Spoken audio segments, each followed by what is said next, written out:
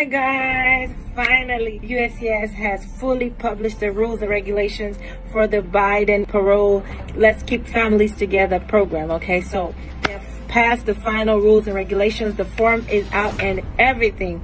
Remember, this applies to you if you are the spouse of a U.S. citizen and you've been here at least 10 years since June 17, 2014, and you can show it through documentation. Okay, all right, and you pass through the border. You need to have entered through the border, be the spouse of a U.S. citizen, and show that you've been here at least since June 17, 2014. Then you would qualify for the Biden Parole in Place Keep Families Together program, all right, which will eventually lead you to a green card. This also significantly applies to a stepchild of a U.S. citizen who can show, get this, that you've been here since June 17, 2024. So no 10-year physical presence required for that. So if you're a stepchild of a U.S. citizen and you can show you've been here since at least June 17th of this year, 2024, and then you enter through the border, you need to give me a call. I can help you. Remember, you can't have any criminal arrests. Typically, there's some language there about traffic arrests, anything other than traffic arrests. But long story short, don't have any arrests. Okay, from what I'm reading,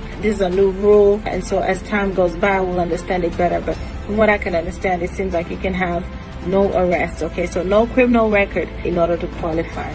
Guys, take care. Bye.